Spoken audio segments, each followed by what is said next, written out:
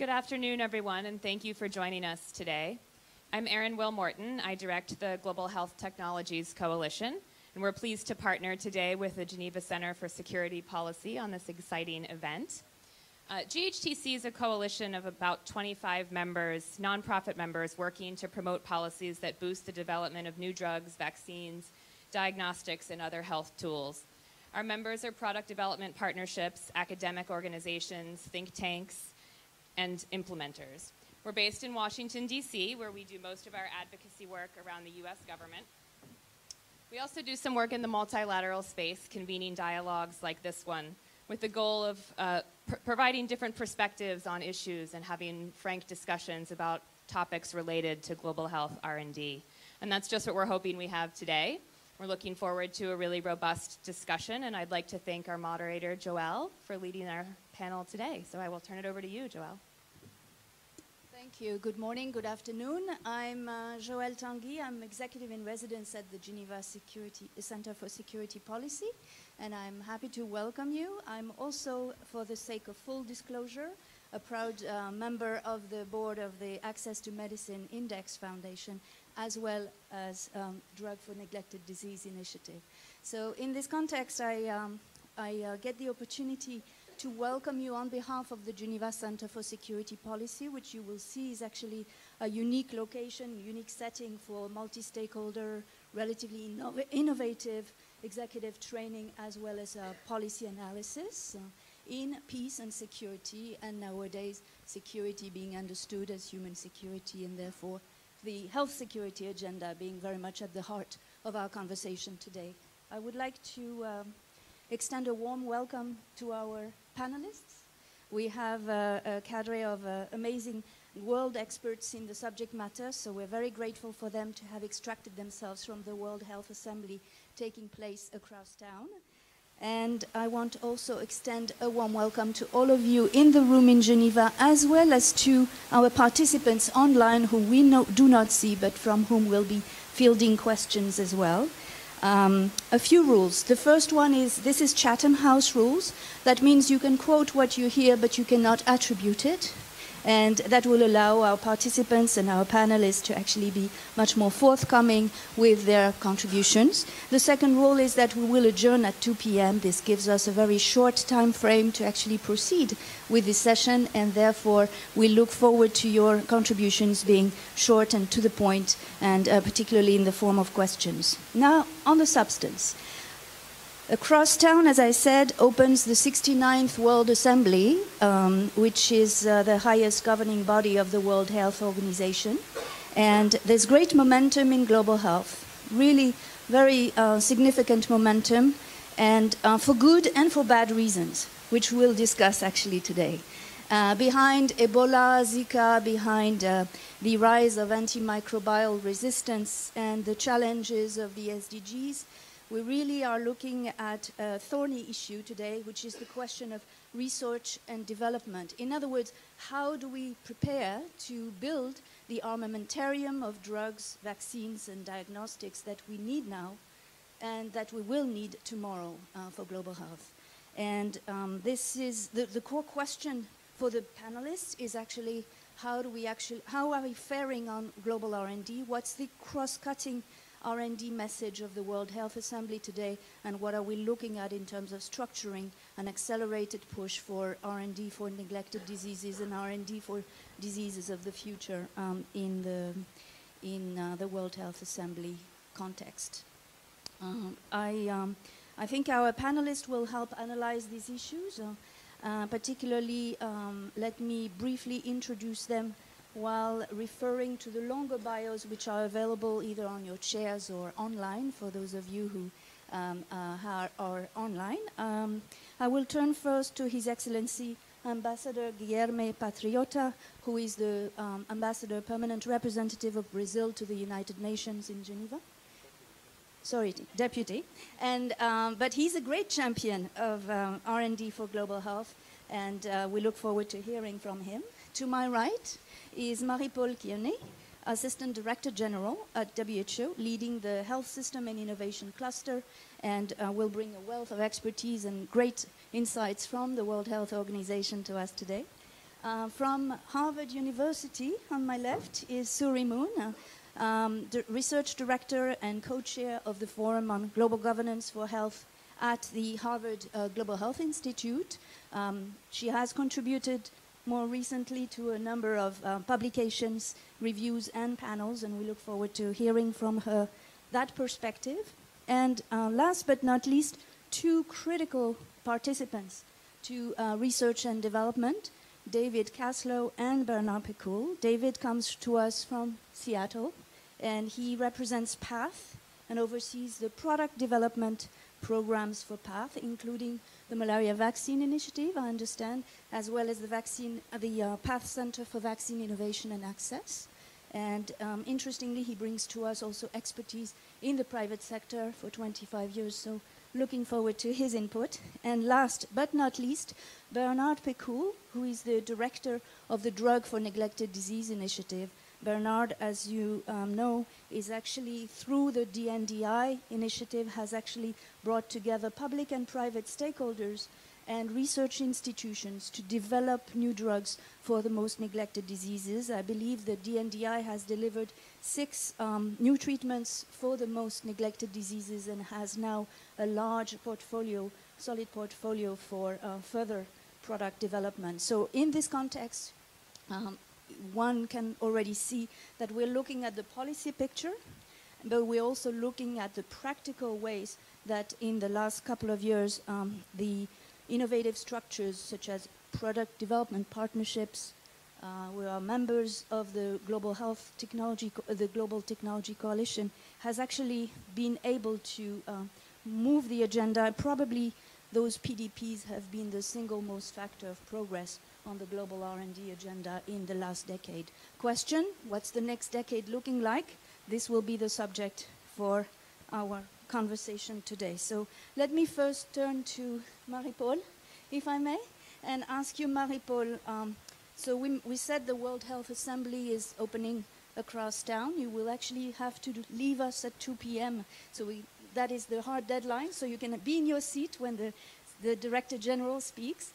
Can you tell us a bit what are the current issues at the World Health Assembly and try to kind of put that in perspective of the R&D agenda we want to focus across? Thank you very much. So, of course, the World Health Assembly is looking at many agenda that do not have R&D at their core. But also, as soon as you talk about medicines, and many agenda items are talking about medicine, then immediately the issue of R&D comes forward. Now, in terms of formal agenda items, we have one, the first one to be treated will be related to Ebola. And it will relate to a request that the Ebola special session, the Executive Board special session on Ebola, which was held last year in January, requested the Director General to present option for sharing information on medical technologies for diseases which are prone to epidemics, sharing options on information gathering and disseminating, as well as options for having moving ahead in R&D preparedness. So this is not stricto sensu what is written in the request law. So we have been working on two important initiatives. One is the R&D Observatory, which is also part of the so-called CEWG strategic agenda, which I'm sure we'll mention again.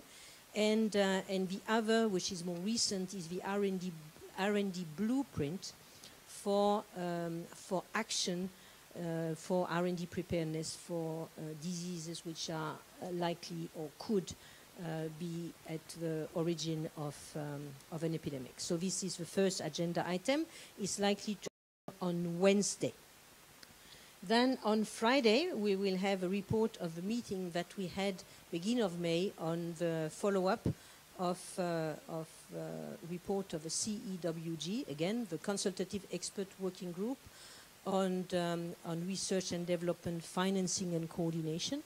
So this open-ended meeting of member states is bringing forward for discussion at the World Health Assembly a draft resolution which is full of brackets. I don't know if you know what are brackets.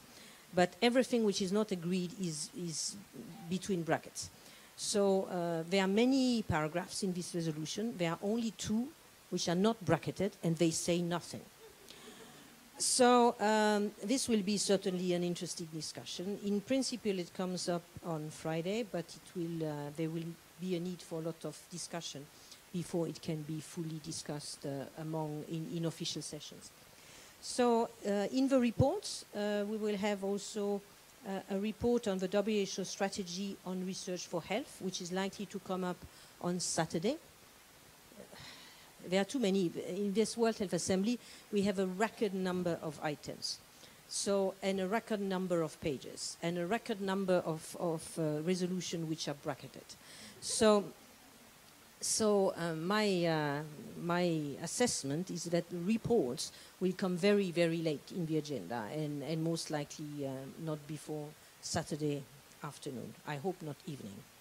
So another important also agenda item in terms of research is the discussion on antimicrobial resistance, where research, as you know, is an important part of pushing the agenda forward and part of a global action plan on combating antimicrobial resistance. So this will be quite interesting also. And finally, other two agenda items where R&D and related aspects may come up, an agenda item on medicines shortages and another one on medicines for children. So an interesting week ahead. So is the role of WHO in the future on global health R&D in brackets as well? Or do you have a sense of where that is headed? Well, that's very interesting. And actually, I looked at, to prepare for this side event, I look at what is the role of WHO in research and how is it featured. So research is one of the constitutional responsibility of WHO. And I have just printed here to be sure about the terms, the core functions of WHO, which was decided, finalized. There are several iterations, but the latest one that we have. And one of the core functions is on research. So it says that the core function is to shaping the research agenda and stimulating the generation, translation, and dissemination of valuable knowledge. So you can see there's anything except for funding, which is a good idea. So, but if we have another core function, which touches very much about research, which is about providing leadership on matters critical to health and engaging in partnerships where joint action is needed. And as you know, engaging in research and development is engaging in partnership. No way a single organization can do it alone. So where does our engagement of in research start from? But many of the activities of WHO were governed by one of the eldest advisory committee in WHO, which is called the ACHR, Advisory Committee on Health Research, which was established in 1959. So I looked at what is the track record of this committee, which hasn't met since 2010, actually. In 1965, it was behind the creation of IAC for cancer research. In 1972, the program of research on reproductive health. In 1974, establishment of TDR. In 1983, establishment of CORED. In 1987, the Global Forum on Health Research. And in 2010, it oversaw the production of a WHO Global Strategy on Research for Health. And I nearly forgot that it also paved the way to the establishment in 1999 of the Alliance for Health Systems and Policy Research. So a lot of the global policy places that you can see have originated from ACHR. So more recently, of course, there has been new actors coming on research, naming the Gates Foundation, for example, who has brought billion into R&D. And therefore, the role of WHO in this sphere has been less visible, of course. As you know, researchers, like many other stakeholders, are like butterflies. You know, when you see a big pot of money somewhere, it attracts a lot of attention. So the attention has gone maybe west instead of staying here.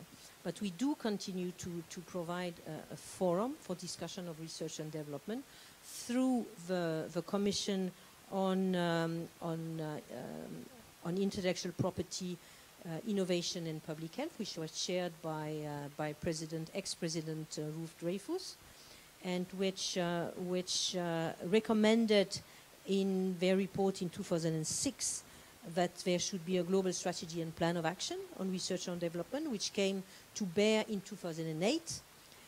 Then the report of the CEWG, already mentioned in 12.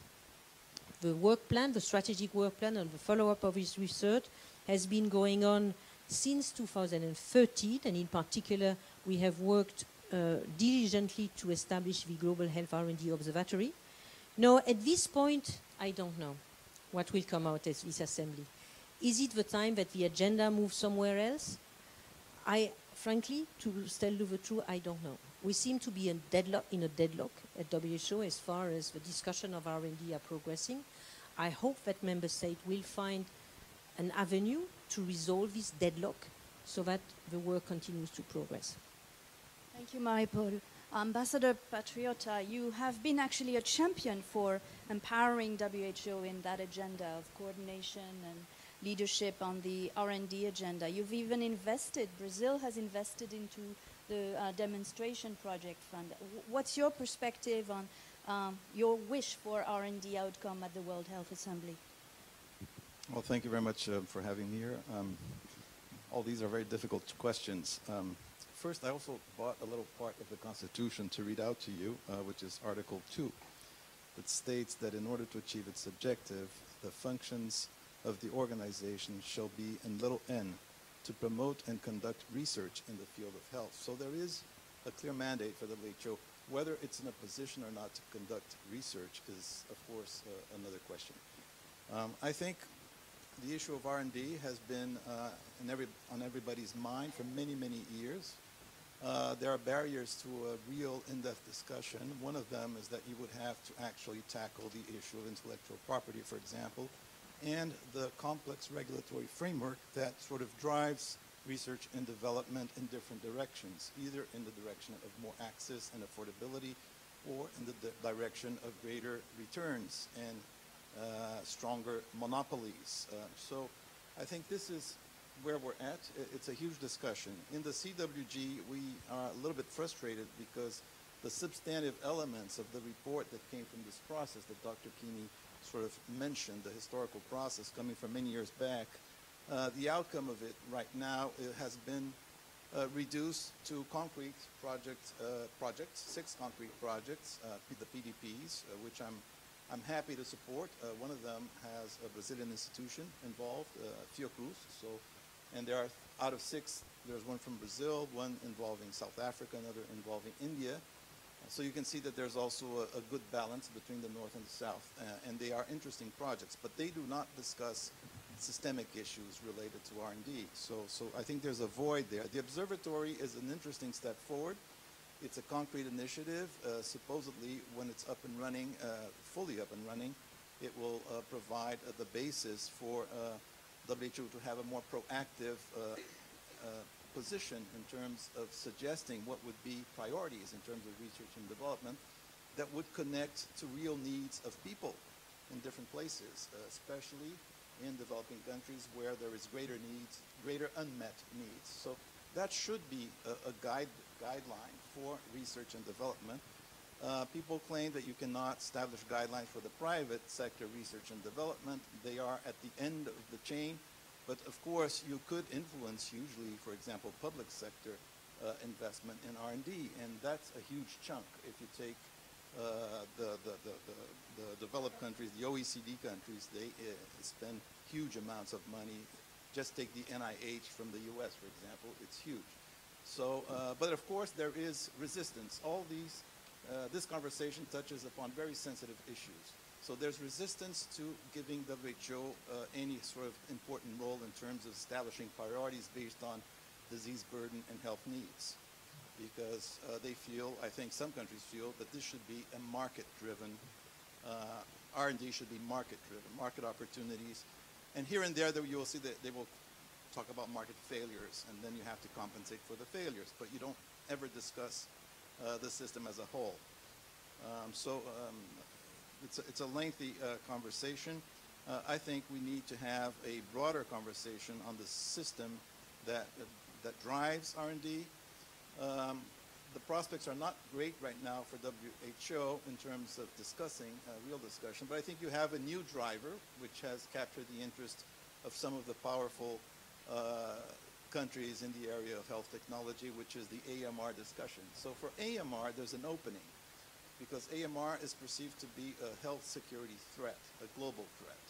So here there is some sort of movement from the major countries in order to provide a real discussion, funding, a stewardship framework that looks very much like an R&D treaty, the treaty that we never managed to have as a mandate for WHO in the CWG, but they are now willing to discuss something very similar to that, so long as it's confined to the AMR discussions, because AMR is of interest. We have Jim O'Neill, the person who devised the BRICS logo, the name.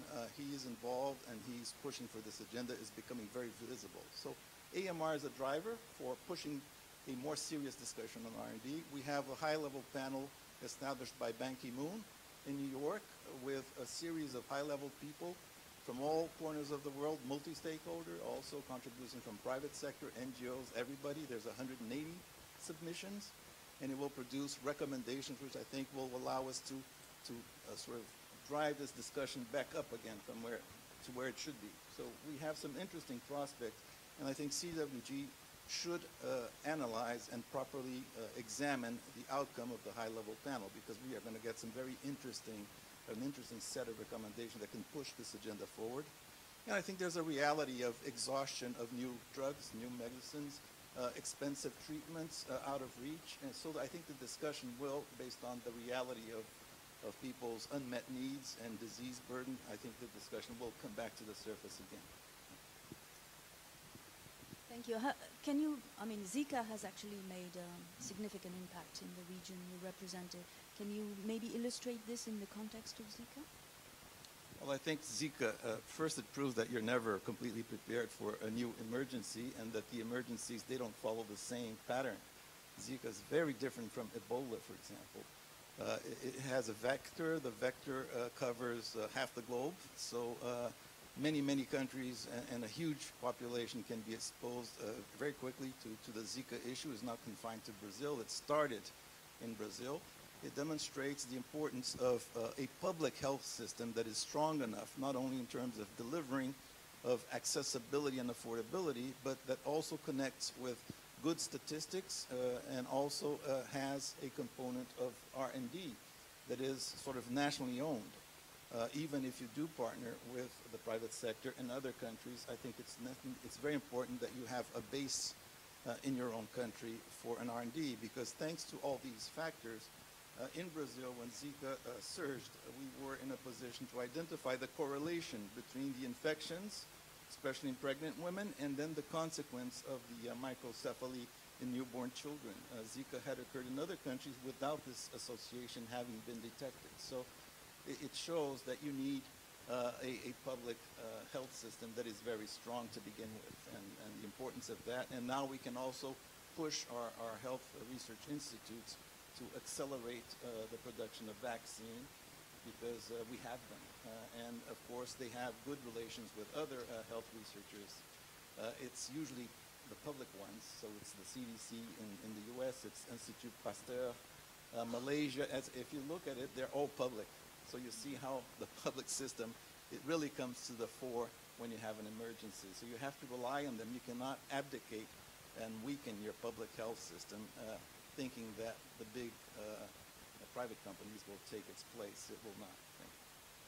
Thank you. We'll come back to some of the matters you've raised, and in particular, I think that now is the time to hear from Suerie, who has been a member of the expert advisory group to the UNSG high-level panel on access. And I think it'd be great from you to hear from you, Suerie, about your perspective on this. What could be a bit the cross-cutting outcomes of the conversation this week at the World Health Assembly, but also what are the implications for R&D and innovation models? Thank you. So first, let me thank the Geneva Centre for Security Policy and the Global Health Technologies Coalition for the invitation. It's a great pleasure and an honor to be here with all of you. I want to also make clear that I don't represent the UN high-level panel, but I've been involved every step of the way, and so what I would like to do is offer a few personal reflections on some of the discussions that have taken place in the context of the World Health Assembly. So I thought I would offer 3 points to get the discussion going.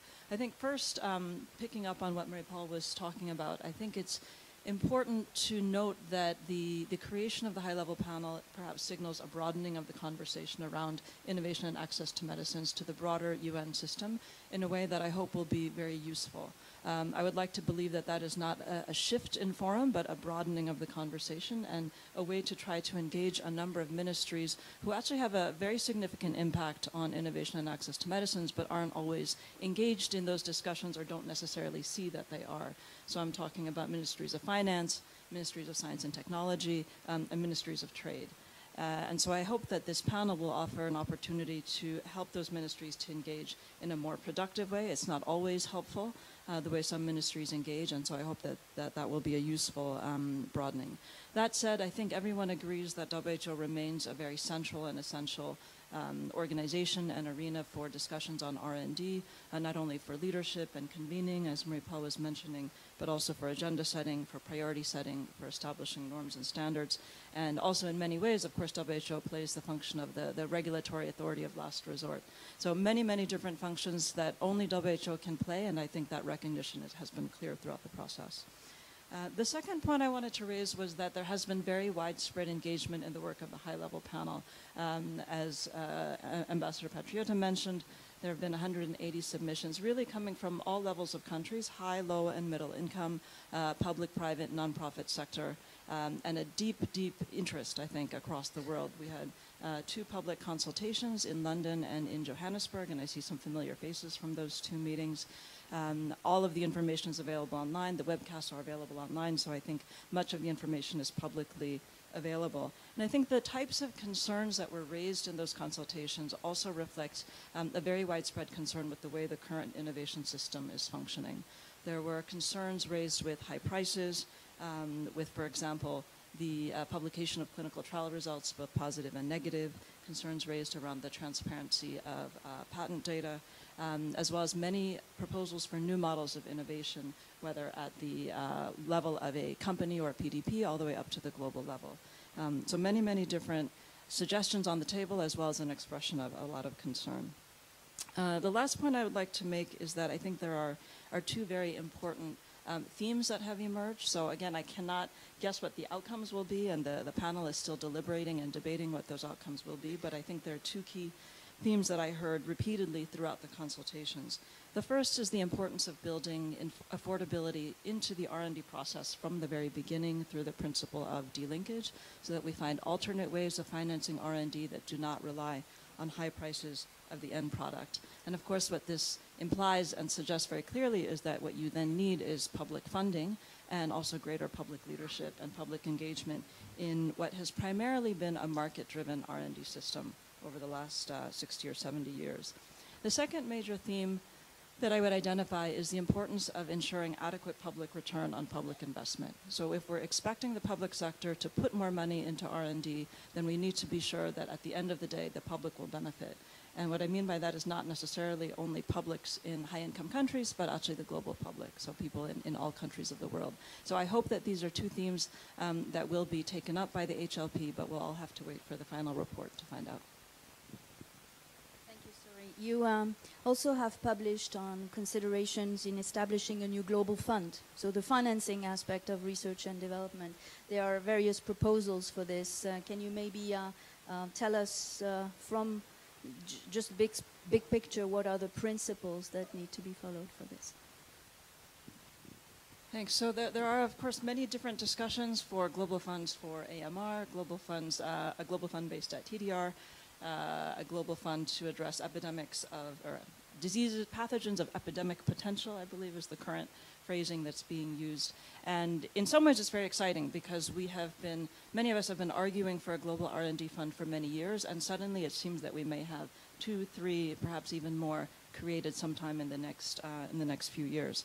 I think there are three principles. Let me go back to my 3 points that are very important in the creation of these funds. So first, that you need to have, of course, adequate public investment, and that would be from governments from both high as well as low and middle income countries. And we know that Brazil, India, and South Africa contributed in a significant way to the WHO demonstration projects, but that many other countries, especially the middle income countries, I think we're hoping and waiting for other countries to step up, as well as high income countries, of course. Secondly, going back to the concept of public return on public investment, the public already invests very much in R&D, but there's a lot of dissatisfaction that we don't actually get as much out of the system as we want, and that in fact public investments, especially in early stage R&D, are often privatized and serve private benefits at the end of the day.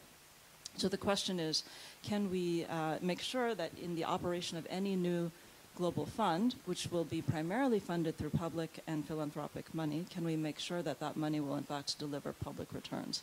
And we've seen that in a number of areas there has been a lot of public investment, not only in early stage but also in late stage R&D. Certainly in the Ebola crisis we saw that, and in Zika as well, in the neglected diseases. There are a number of areas where in fact public money has played a dominant role. So it's certainly, we have the norms and we have the experience to know how to manage those outcomes so that they're better for, they deliver more benefits for public health.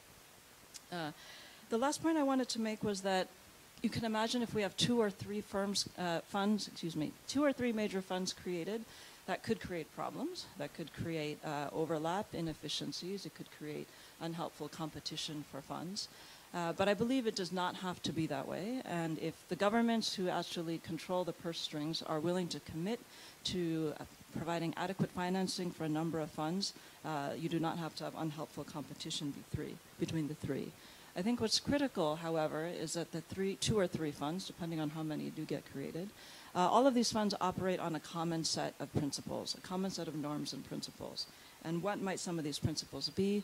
Of course, ethical conduct of research, globally equitable access to the end products, encouraging open innovation models so you can have knowledge shared more quickly and more broadly, scientific rigor in the selection of projects, and last but not least, legitimate, transparent, and accountable governance. I think these are principles that could be applied to any global fund, regardless of the particular problem that they're created to address.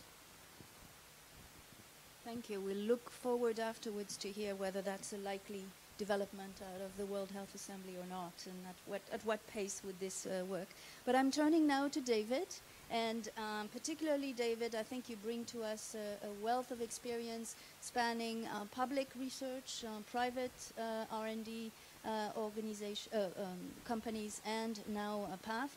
From your experience, from this various perspective, what do you think has changed in the last decade on the R&D agenda? In particular, I mean, in terms of cross-sector collaboration, what are good models, and what do you think comes ahead going forward?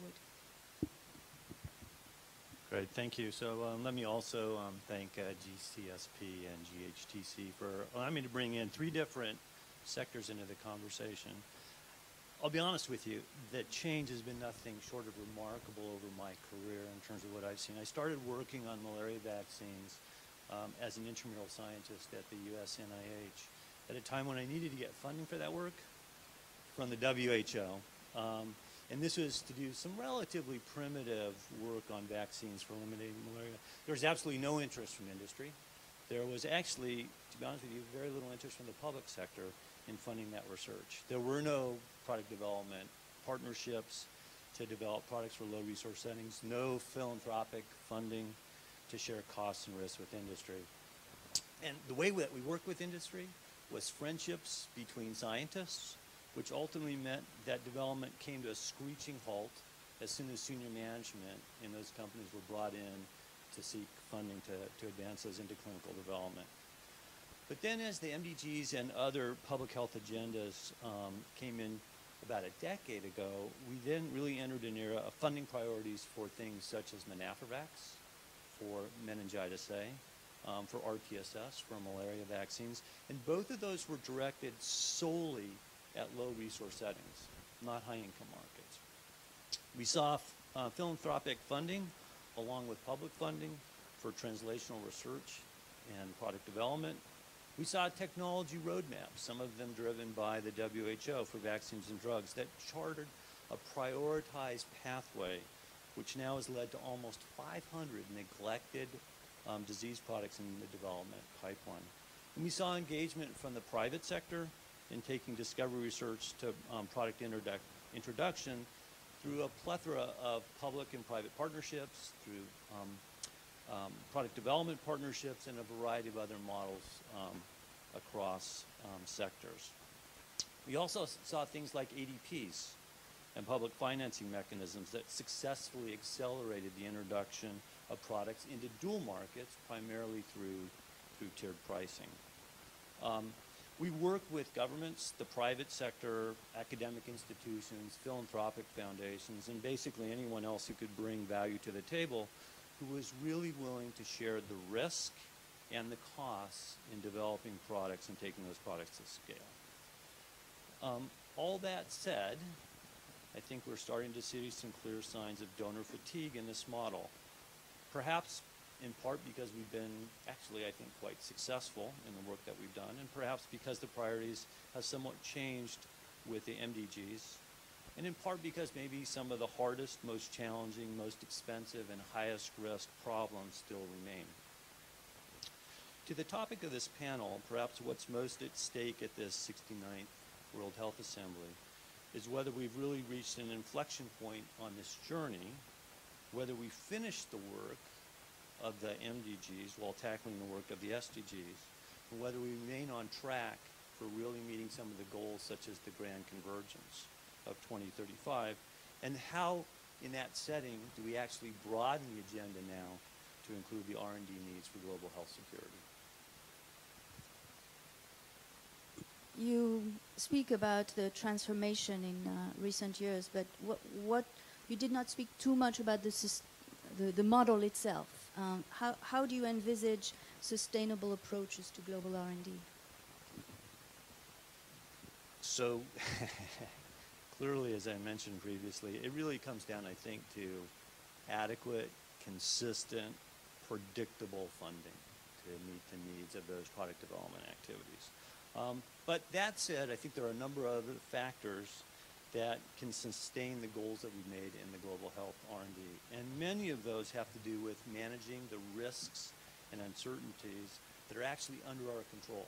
So how can we clearly state the goals and objectives that don't change because someone new comes to the helm and decides they want to go in a different direction, but really only change when new data emerge or when an assumption thought to be valid is shown to actually be invalid, and there's a real strategic need to change direction.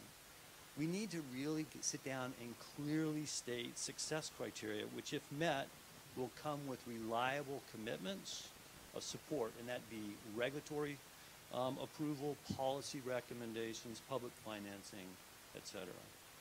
I think we also clearly can define measurable, objective, shared metrics that align the value proposition to a diverse set of stakeholders that are involved in global health, and to allow very transparent prioritization, so we're all on the same page in terms of what our goals are.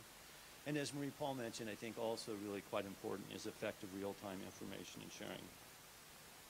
I think it's clear that the best global health R&D budget right now is basically we're in a zero-sum game for resources. And given the increasing costs to do this work, this likely will translate in a net-to-net year decrease in the resources that we have to do this work. So to increase that probability of technical and regulatory success of the current global health R&D pipeline in the current environment, what we really need to be able to do is to be able to identify the risk and uncertainty and manage that as effectively as we can. Thank you, David. I'm sure there will be further questions in this direction, but let me turn now to Bernard. Bernard, you at the helm of the Drug for Neglected Disease Initiative have been known for the last decade for delivering drugs for the most neglected diseases. Now it appears that you're actually partnering with WHO to foster the development of new antibiotics in response to the rise of antimicrobial resistance, which is now considered one of the major threats to global health in general. Can you maybe tell us more about the objective, what led to the creation of what is now called GUARD, this partnership, and what you aim to deliver with WHO and other partners? Thanks, Joel. Maybe I would like to start a little bit by the context and saying that today the good news is that innovation and access is really at the core of a political agenda. So it's part of this World Health Assembly, but it will be part next week of the G7 in September on the G20, and thanks to the UN high-level panel to be part of the General Assembly end of September. And this, I think, is unique. And for me, I'm involved in this topic for quite a lot of years. It's very similar to the period of the year 2000, 2001, that when access was really the big issue, and this has delivered the Global Fund, has delivered Gavi, has delivered PEPFAR, and quite a lot of initiatives. So I hope that this will be an opportunity to change fundamentally a little bit the things. And of course, it's thanks to Ebola and more recently Zika, it's thanks to the recognition of the problem of antimicrobial resistance. That is not new. It's just the fact that today we accept to describe a problem that is already started to be documented for decades. So my second point is after a relatively short period with DNDi, 13 years, we have learned some lessons that could be useful for this. We have learned that we could develop a product, we can implement research and development at a lower cost with maybe a more efficient system, applying the principle that we always mention, and we all mention the principles that are well described in a SIGWID process. So a series of principles such as open innovation, such as delinkage, so separating the cost of R&D to the final cost of the product, securing affordability of the product, on supporting, facilitating a lot of collaboration between public and private sector, but also between partners in endemic countries, in developing countries, and partners in the north. All these are key elements for the success. I think we are obliged also to revisit permanently where are the needs, where are the patient needs, and where are the priorities. And here, because we are the week of the World Assembly, according to me, the WHO has a major role to play here. It's not only to collect information in the R&D observatory, but it's to try to translate this information into priority setting. And if possible, even go a step further in describing what we call in a field of R&D, the target product profile. So the characteristic of the product that we need to develop to address public health needs. I think for me, this element is extremely important. As well as the aspect of coordination, because I think the resources will be always limited, so we cannot afford to have duplication. So I think this should be present in the mind of decision makers, avoid duplication, and for this we need some sort of coordination.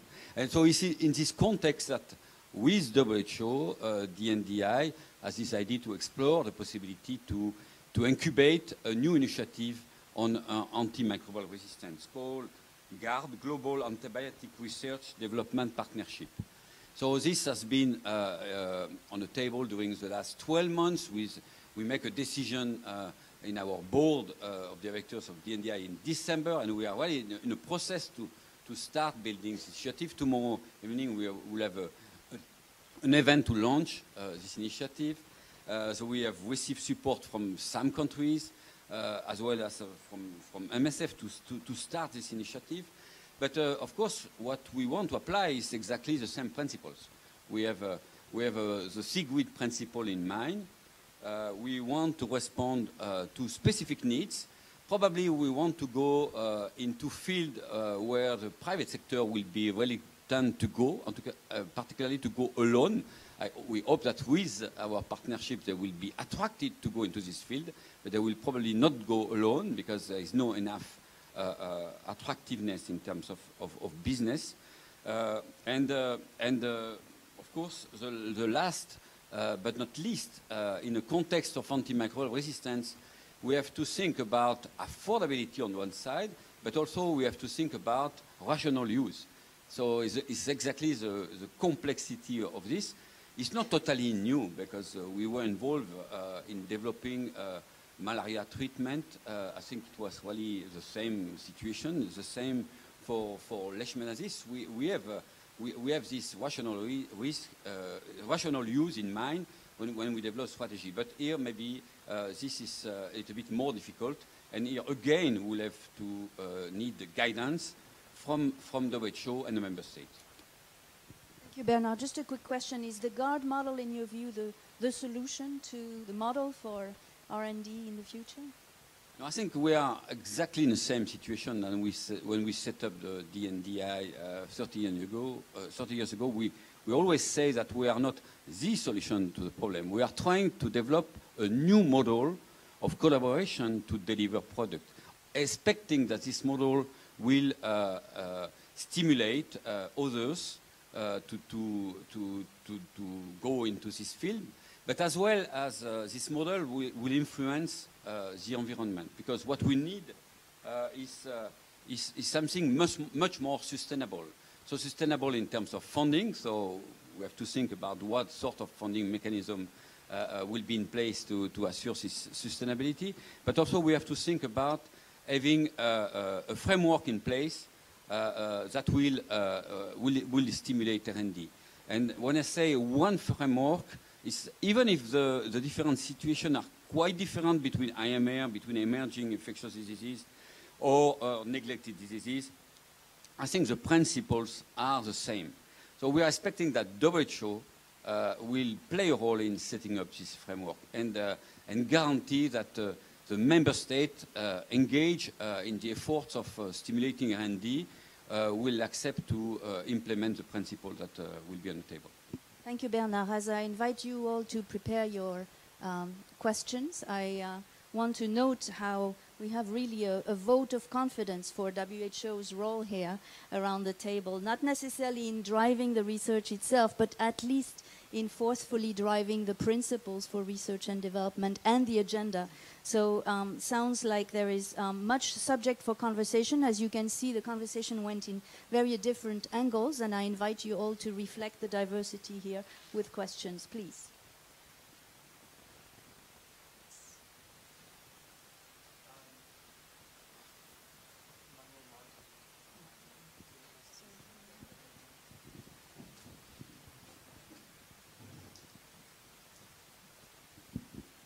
Hello, I'm Manuel Martin with Universities Allied for Essential Medicines. And my question is, considering the current fragmentation in R&D efforts globally and at the WHO, what promise does the panel see in an R&D agreement to bring together these myriad of ad hoc efforts?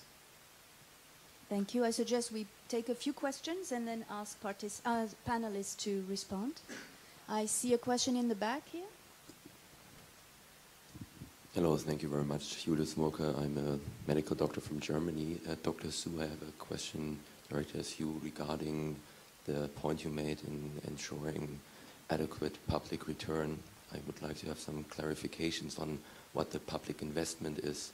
Is it only grants and such, or is it seen as the prices we pay due to IP as well? Thank you.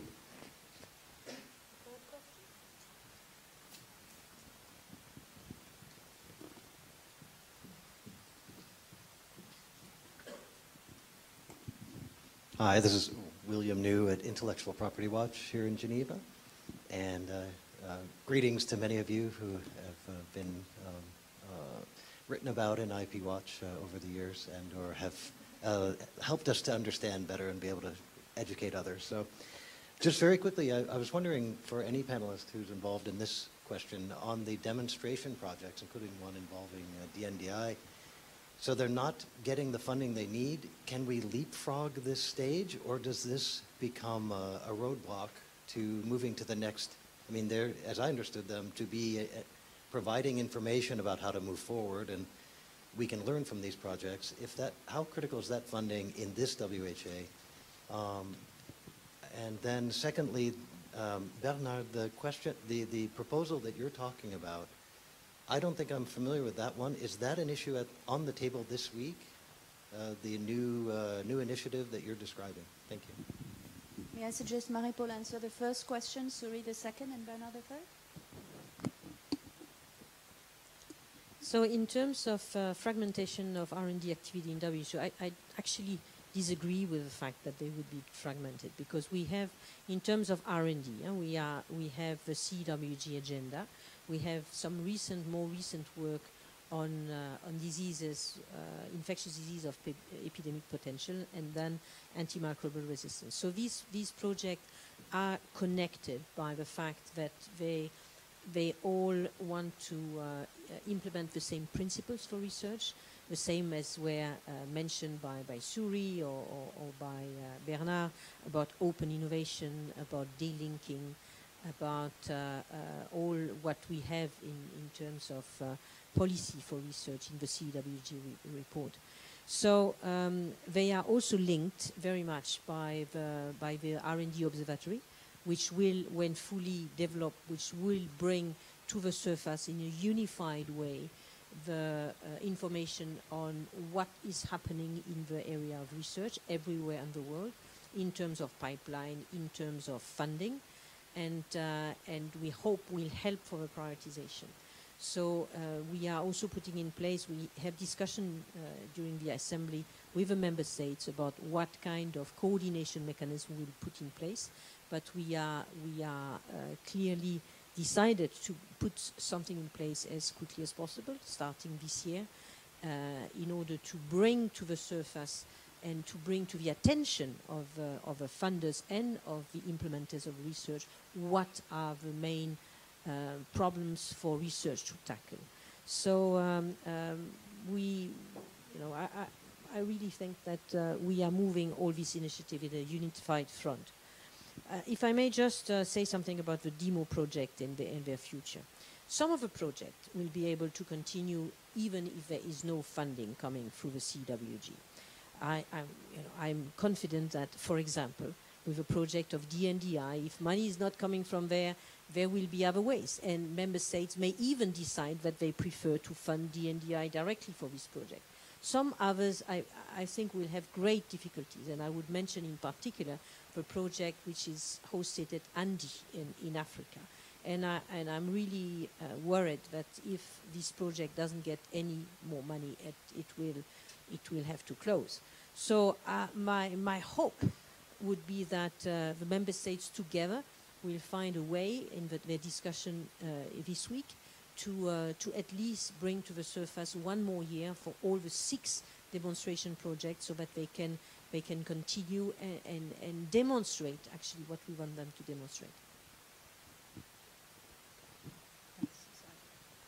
So addressing the question of what exactly is public investment in R&D, I think the literal way of thinking about it is the proportion of global R&D investment, which is estimated at about $240 billion, which comes from the public sector. So that estimate is now about 40% from the public, 60% from the private. The numbers are not very solid, but those are I would say, the most recent estimates. But as you rightly pointed out, the question is who exactly pays for R&D both at the beginning and the end of the process. And the global pharmaceutical market is now at about $1 trillion per year. So I think one of the questions that we're wrestling with is, can you restructure, redesign, reform the current R&D system to actually move some of that $1 trillion earlier into the R&D process, so that at the end of the day we don't have to pay $1 trillion for end products, and at the same time we can dramatically expand access to those products to a global population of end users. So I think the point that you raised is absolutely correct, that in fact the public pays at the beginning, for R&D and the public pays at the end. Can we be smarter about the way that we're investing in R&D so we have both access and we have health needs that are met and that we can spend less money at the end of the day? Now, I would like to react also on this point because I think Guillermo mentioned that all countries are interested on antimicrobial resistance because of security issue, but I think all countries are also interested on the cost of the product today. I think the public health system are under too much pressure. They cannot afford to pay anymore for hepatitis C drugs or for oncology. So I think this is another opportunity to really ask the difficult question on new rules of the games that are necessary to organize the R&D environment. And your specific question on a guard, so this project will not be launched during the assembly. Tomorrow evening, you are welcome to an event that we organize at 6:30. I think you have an invitation in this room. So it's an initiative that we started already to develop during the last few months. Tomorrow is just a symbolic launch of the event outside of the assembly, but not totally by chance during this week because we want to attract the member states. The objective is to have today we have a group of countries supporting these initial steps on the project, but the objective is to have a much broader group being involved in the funding, but also in implementation, because I think all this strategy require a lot of collaboration from different parts of the world. Further questions? Yes.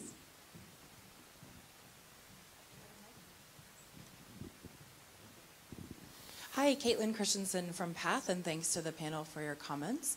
I wanted to come back to this issue of public sector funding and kind of a question across the panel, but Suerie, I was hoping you could further elucidate what you mean by adequate public return. Are you thinking of metrics like cost per DALI averted, or are you thinking of number of products? What does adequate public return really mean? And then also, as we know, all public sector money is not equal, and in an era where public sector funders are often moving towards more constrained mechanisms and instruments of funding that often have a very low tolerance for risk. I'm just curious if you can comment, maybe Bernard and David or others on the panel, what are the types of public sector funding that are best suited for spurring innovation in R&D? Thanks.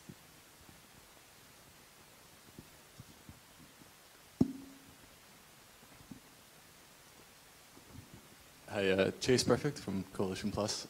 So a lot of the attention has justifiably been placed on patent barriers and open innovation that would allow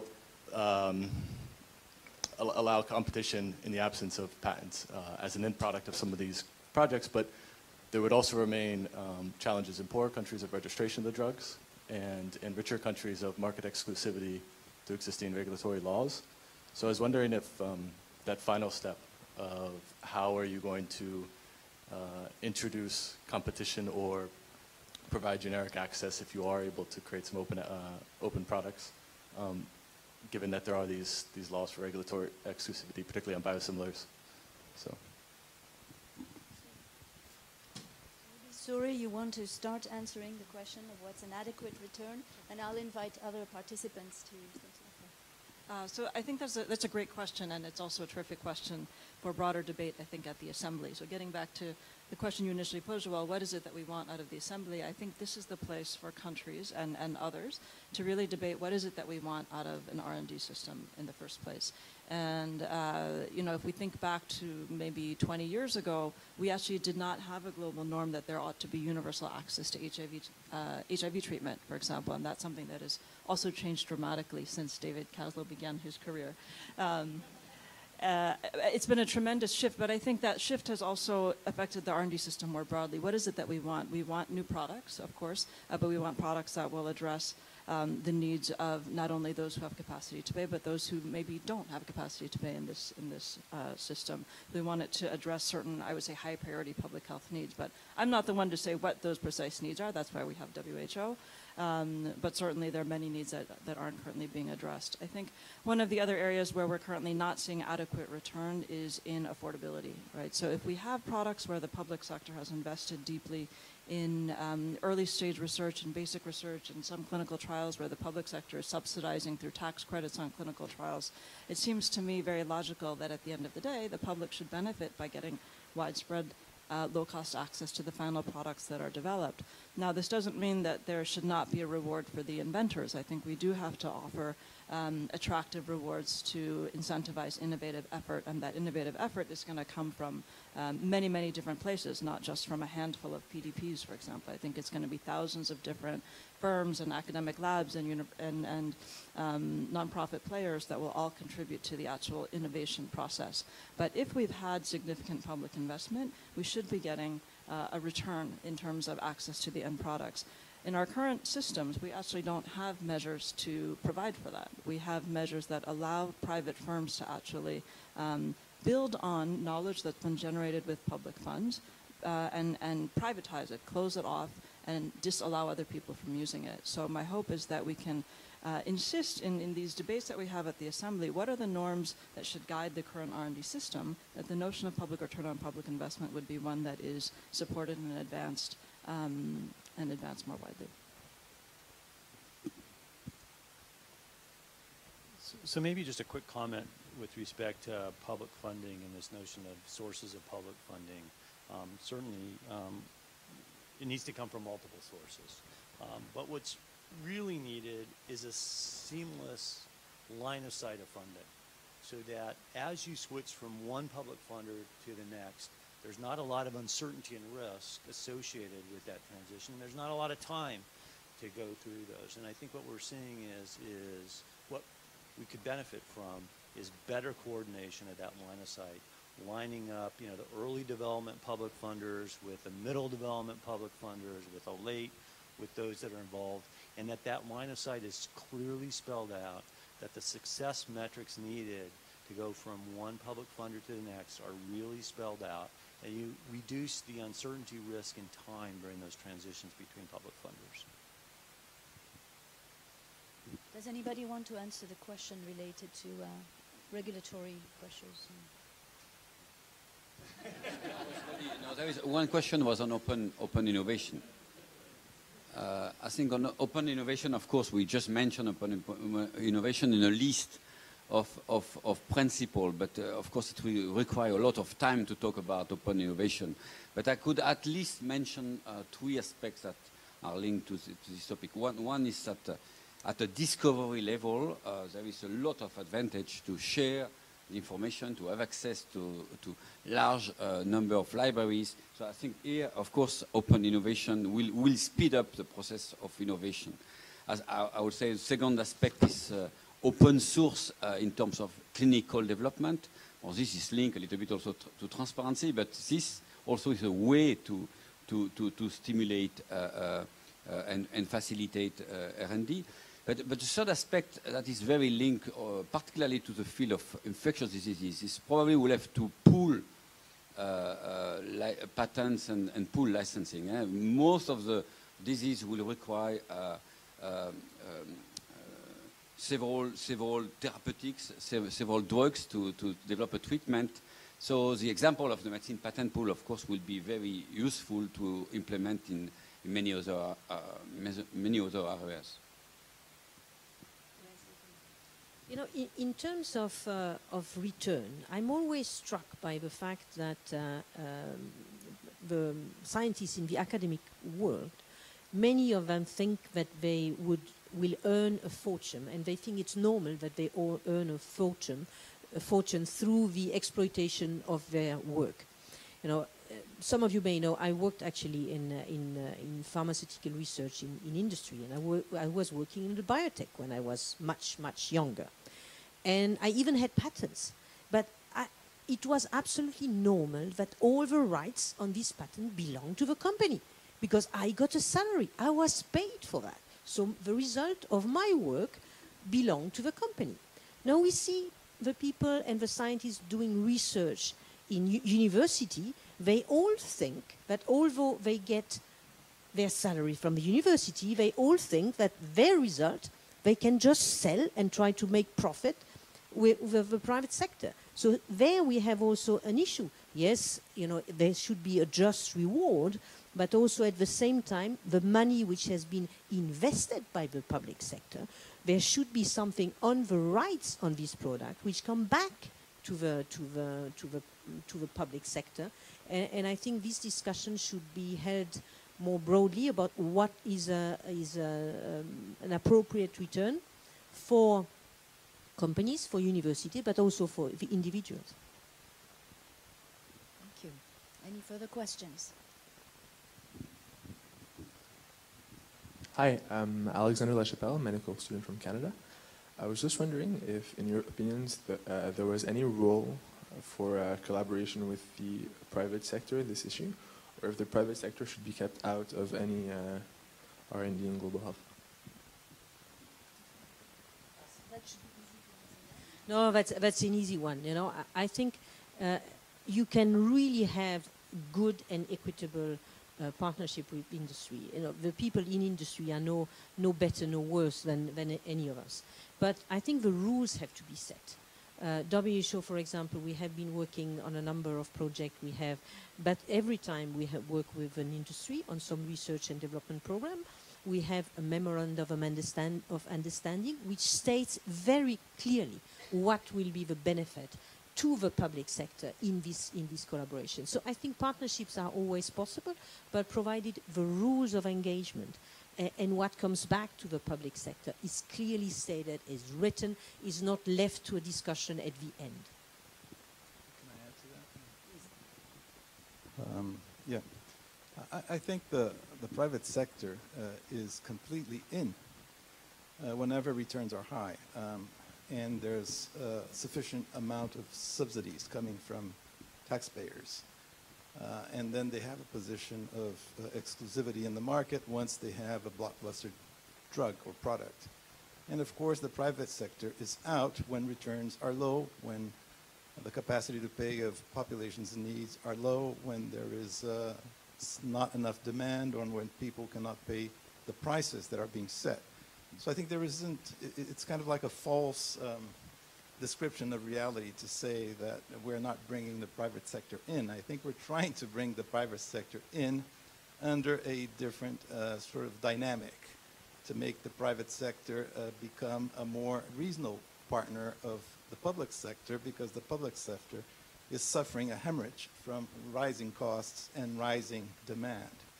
So I think that's the big issue, and for that you need to rediscuss certain elements of the regime that often the private sector feels it's untouchable. So you have to re-examine them, because it's all very nice to have a lot of belief in the capacity of science to innovate, but once there is an innovation of any value, it becomes a matter for intellectual property lawyers and no longer a scientific question.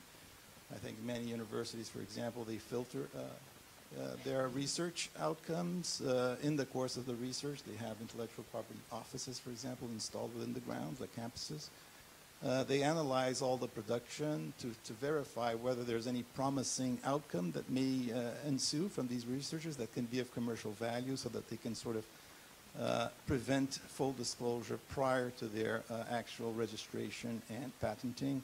So there's all these issues that need to be discussed. Collaboration at the fundamental cycle of science is very open and global. All the scientists, they are very friendly to each other. They coordinate well, but up to a certain point. Then when you get closer to product breakthroughs, this is no longer the case. There will be someone claiming to be the proprietor of that particular product, usually the company who is in a capacity to pay and to protect. And protecting is also expensive. So I think the regime needs to come into play. There is a lot of vagueness about the cost of private R&D. The books are not open for examination. This is a discussion that is held in the abstract. Companies claim that a new drug will cost such a number of $1 billion, but they do not allow you to look at in their books. So this is confidential information. You don't really know how much they pay. You don't really know how much the prior stages of research that were probably based on public funding, how much they benefited from that, from workers that are funded, paid by the public sector, etc. So you don't have the view of the full cycle of research when it goes through the private sector. It's clinical trials. You don't have access to the data. The data is treated as confidential. So you need to have money to register a similar drug. You cannot use the same trials that were performed for another one because the company almost owns the data. The data is confidential. There's a lot of issues. Sharing is great, but that's not the reality of the market. The market does not share. The market appropriates anything that is of commercial value. So I think this needs to be discussed. And the global framework is not going in the direction of greater access and lower costs. It's going in the opposite direction if you have a look at chapters on IP and regulatory frameworks for drugs and health treatment and the new bi-regional mega trade agreements of the Pacific and the Atlantic. So you'll see how far they're advancing in the opposite direction. And I think that's of concern. Hi, I'm Dr. Inon Schenker. I'm heading a new program of global public health at Teva Pharmaceutical Industries, which you may not know, but Teva is the leader in generic medicine in the world and one of the top 10 pharmaceutical companies. I would not be taking the responsibility to address all the private sector issues that have just been raised, but I think that this is a very worthwhile discussion, and definitely I would like to ask 2 questions and then also to introduce perhaps a different way to look at some of the activities that private sector, specifically the pharmaceutical industry, is engaged with global public health at the moment. And just for the sake of openness, I was a former WHO staff member about 16 years ago.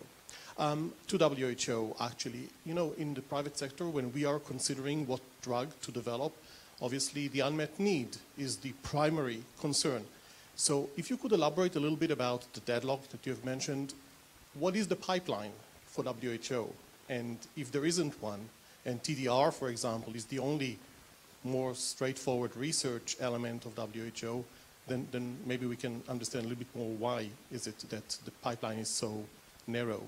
And perhaps the NDI could talk to the example of pediatric HIV treatment, where there is no commercial, there is no incentive for any pharmaceutical company at any size really to develop the necessary drugs, first line and second line, and yet you have been able to achieve actually great success, I think, in terms of putting together some of the companies.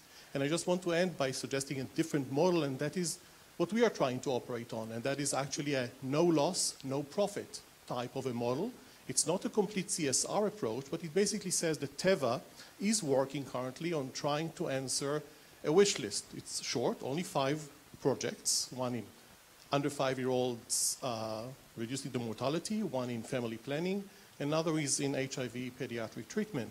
And what we are trying to consider is how could we not profit from any of those products, but actually share the financial risk in developing them. And interestingly, it seems that there are external donors, I won't mention them here, you know most of them, the big foundations, and also other stakeholders who are willing to actually share that cost with a company that is considered to be possibly delivering, and yet the agreement, and the ambassador had talked about specific regimens and agreements that need to be put in place where there is no interest upfront and a contractual agreement where there will be no profit. Thank you. Well, WHO itself has been involved in research and development and product research and development over the past year. We have, for example, been in a 50-50 partnership with PAF to develop the meningitis A vaccine, which is now has been rolled throughout Africa. We developed also aerosolized measles vaccine. More recently, we sponsored and conducted the efficacy trial of the Ebola vaccine in Guinea.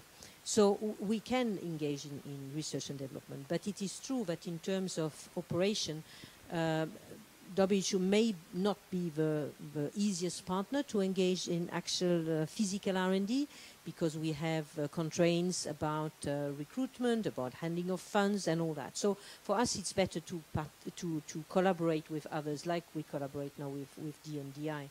But the deadlock is due, I think, to the fact that we have come to a stage where there is a wide recognition that there are limits in the R&D model that we have been pursuing for so many decades.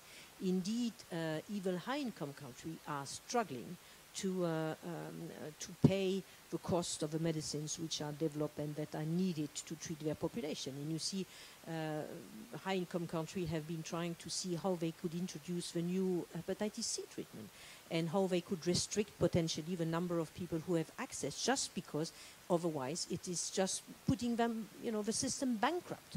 So there needs to be a discussion about how to ensure that affordability of these medicines is actually a fact.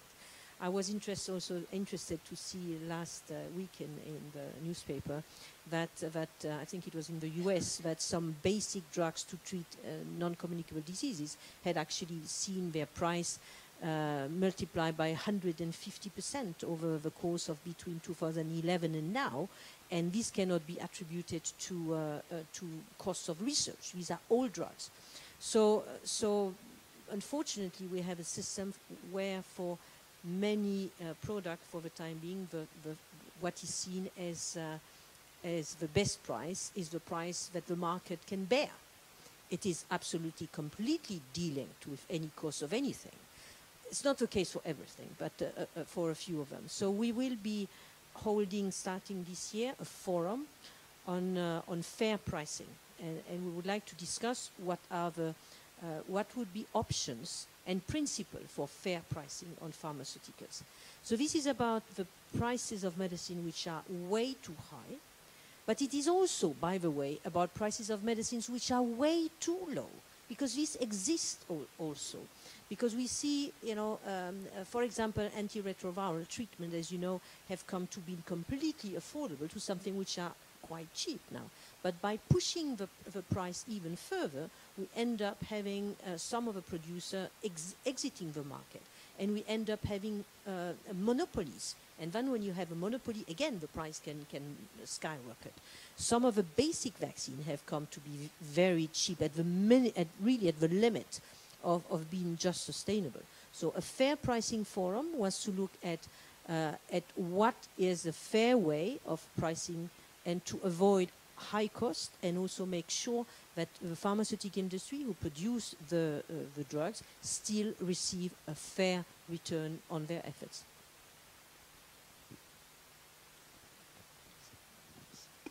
I just wanted to build on a few comments that other panelists have made today. I think we think about what are the respective roles of the public and private sector. Of course, it varies a lot by product, but it's interesting to look at a couple case studies. So if we look at the Ebola vaccine that Marie-Paule mentioned earlier, yeah, I didn't sleep on the flight, so you'll correct me if I get the details wrong, but I do believe that came out of a Canadian government investment, was then transferred to a small biotech firm called Newlink. The trial that was run in Guinea was run together with WHO, with money from the Norwegian government, from MSF, from the Wellcome Trust, perhaps others that I'm forgetting. So primarily publicly financed. And this vaccine has now been licensed to Merck. And interestingly, it's being called the Merck vaccine. But you can see there are a lot of different players in the development of this vaccine, and we still don't know. It's not yet been licensed, so we don't know yet if it's going to be fully successful. And of course, Merck has the manufacturing capacity, and that's very important. And I think they did play a very important role in bringing this product forward, but certainly they were not the only ones. And what we often don't have is a very clear picture of along these very long, complicated pathways from the very beginning of an R&D process to when a product reaches a patient, who has paid for what and who should benefit from the process. And so building on what Guillermo was saying, I think we need to have much more transparency, actually. We need to understand better all the different elements of the cost in order to have a rational discussion about what that return on either public or private investment should be. For me personally, if a private company has made 95% of the investment and public sector has made 5%, I'm not going to say, well, the private company should give everything away, because I don't think that's a fair ratio. But if it's 50-50, that's a different story. If it's 75-25, that's still a different story. So, and of course it also depends on where was risk taken, where was money given, was it private money, public money, was it venture capital? I mean, there are all these different important questions that are put on the table. But I think we need to think much more carefully about who is paying for what and who benefits at the end of the day. Since Joël encouraged us before we came into this room to converse amongst each other, I wanted to put Bernard on the spot and ask him to tell us a little bit about the DNDi project with Farco on Hep C, because I think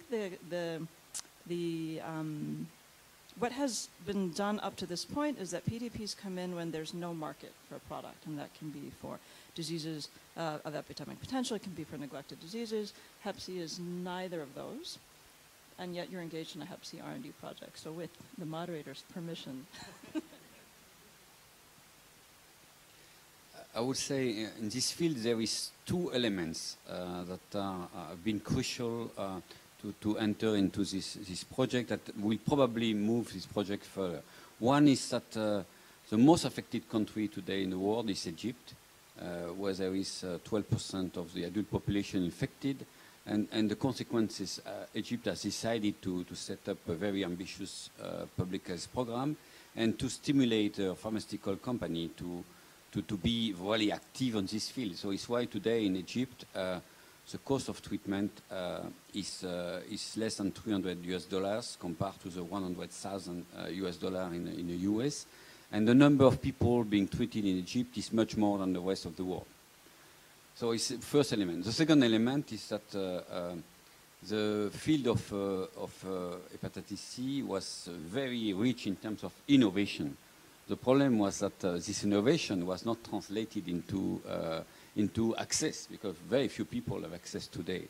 So we have reviewed the pipeline and we discovered that there is a lot of drugs or candidate drugs that are quite far advanced in development, but will not be developed because of the market is controlled by only a few companies. So we just discovered that there is an incredible opportunity of a lot of science being there, so product being in phase 2 or even sometime in phase 3 that will not be developed because of lack of market attractiveness. So this provides another opportunity to try to develop a public health approach and try to develop a regimen that will be pan-genotyping, so we cover all the genotypes affecting hepatitis C, so making much more easy the way you select your patients. And second, in fact, being offered as a public health tool, so because the price is low, there is no reason to just select the more severe cases. So you can probably offer this treatment to all. So it's why we are in this field I would say on a patient needs approach, but also on a public health approach. Thank you. I think we're under time pressure, so I would like to suggest that I see a very impatient questionnaire out there, so I'll suggest you ask your question as long as it's quick, and I will invite the contributors on the panel to actually weave an answer as appropriately into their concluding statements. Hi, I'm Shoshana Golden. I'm a Master's of Public Health student at Yale University and an intern this summer at WHO.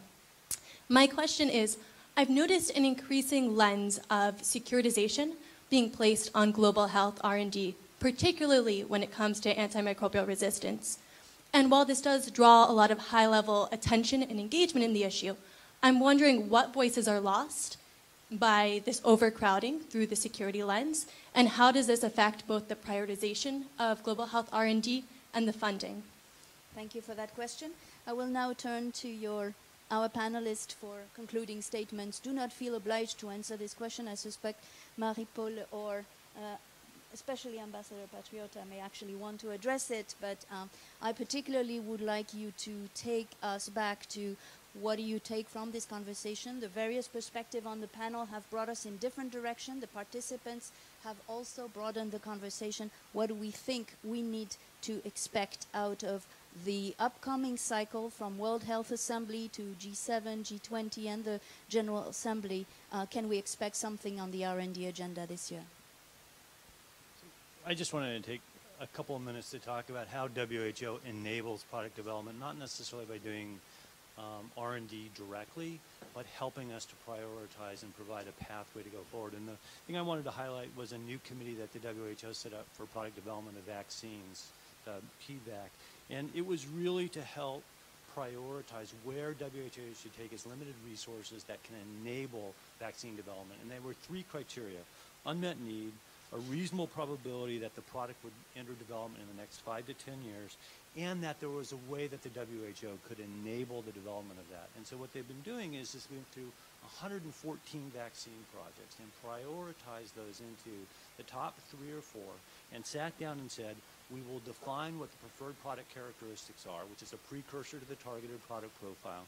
We will define what the clear clinical progression is to take that through development, and we will help define what the roadmap is in terms of the R&D priorities. And I can tell you both for RSV, for Group B strep, and for Group A strep, this has been hugely enabling in terms of product development in those areas.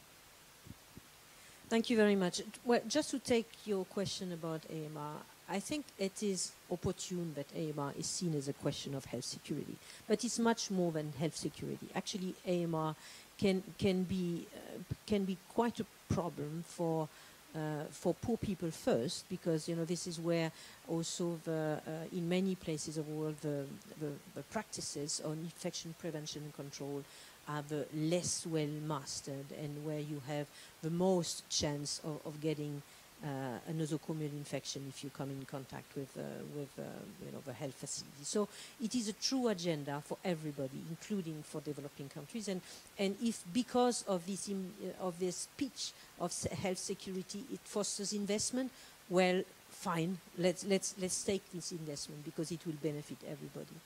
Now, what I'd like to have, I think, what I get out of this discussion and others is that there is a real enthusiasm about trying to move forward and redefining the way we work on R&D for this product. So WHO is clearly only one part of a puzzle. We have normative work that we need to do, that we are, I think, better placed to do than other stakeholders. David mentioned one, which is to define the target of a preferred characteristics of new products needed for R&D, prioritization, putting on the table what the priorities are, even if we can't finance them. These are things that WHO has done and will continue to move forward with. What I hope is that the discussion at the World Health Assembly will allow our member states to find a consensus, some agreement, that allow us to continue to work in this direction. Thank you very much. Thank you. Yeah, I would like to answer the question on securitization. I think that's a great a great question. Securitization is being used to drive many of the relevant issues of this Health Assembly. Actually, all of the important ones have a securitization connotation behind them. So AMR clearly because of the threat to human beings, but also the review of the international health regulations, which will be linked up with an AMR capacity of national health systems that will be externally assessed, et cetera, et cetera. So it's additional commitments by member states to prioritize fighting AMR, among other things. So it's also an emergency sort of focused prioritization of the health agenda. The strong new pillar on emergency, which will be the outcome of this major reform of the WHO, much of the resources, both human and funding and financial, will be going to this new mega emergency pillar, to the point that we have expressed concern as Brazil as to whether this will not weaken WHO's fundamental role as a public health standard setting, normative, guidelines producing sort of international organization, because will it become a big health emergency response unit of the UN, you know, draining all other resources and all other capacities. The governance reform has this impulse to centralize decisions in Geneva. This also comes from a concern from the Ebola experience, which some thought that the fact that Geneva didn't really have the capacity to drive, directly command responses of the African Regional Committee, that was part of the missing loop in the badly evaluated response of WHO. So they want to overcome that by centralizing, again, all decisions in Geneva. That's also kind of a security concern. Then you have the issue of migrations, which is kind of embedded in the AMR, because the superbugs, they come with the migrants from the developing world that are, you know, flowing in large numbers into Europe, US, and other countries. So there's a bit of a reaction to that. And I think the bad part of this is that security cannot be the major driver of our prioritization. We need development to be. And the issue of healthy lifestyles for all, as we framed it in the SDGs. So I think counter to that, we have the SDG agenda. Of course, some of the countries who like security, they have managed to include SDG 16, which allows for security to be an element there somewhere because it mentions peaceful societies. So, you know, but again, AMR, if from a security perspective, a new antibiotic should not be used. It should be conserved as an antibiotic of last resort. From a public health perspective, any new antibiotic should be immediately used to save lives where needed. So you can see the tension in which the organization will be pulled in different directions because of this. And I think we have to really discuss it further. Thank you. Thank you, Ambassador. Suerie? I would agree that there are certainly a lot of risks with the securitization of a number of topics in health, and by securitization that often translates into protecting the interests of wealthier countries. And so I think there's a need to interrogate the concept, but also try to appropriate the concept. We are here at the Geneva Centre for Security Policy. And I don't know how possible that is, to be honest. I think that remains to be seen. It depends on who's at the table. The concept of human security is certainly much broader than we usually think of when we hear the word security. I think it's something to aim for. I think that for me, emerging infectious diseases and antimicrobial resistance are social justice issues. They're not often framed that way. They're not often perceived that way, but they are, in my view, social justice issues. If we recall who suffered the most during the Ebola outbreak, it was not Americans in Texas or in New York City who were nervous. It was obviously people in West Africa.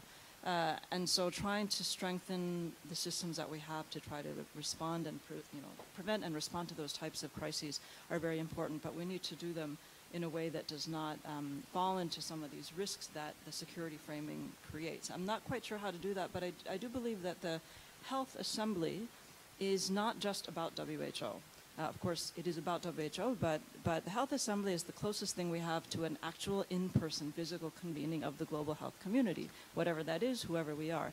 And so it's at the Health Assembly that these debates play out, right, where we debate what does security mean or what are the pros and cons of that kind of framing. It's in this context where we debate what do we want from an R&D system? What are the norms and principles that should drive that R&D system? And it's where governments, of course, are in the driver's seat at WHO, as I believe they should be, but are also very much engaging in many conversations with non-state actors of various kinds. And so it's really here during this week that these types of debates play out and the norms get established. So what I hope for this week is really that we'll have more progressive norms on research and development, on access to medicines, and on emerging infectious diseases by the end of the week than at the start of the week. That might be a very tall order, but that's my hope. Okay, I will refer to two historical events. One is, of course, it's a risk to use security as only element, but it's also an opportunity. And I can say that the response to the HIV crisis has really totally changed of scale when it has been considered as a security issue. So I think, of course, we have to jump into this opportunity, taking consideration, of course, the risk and considering a lot the human rights issue.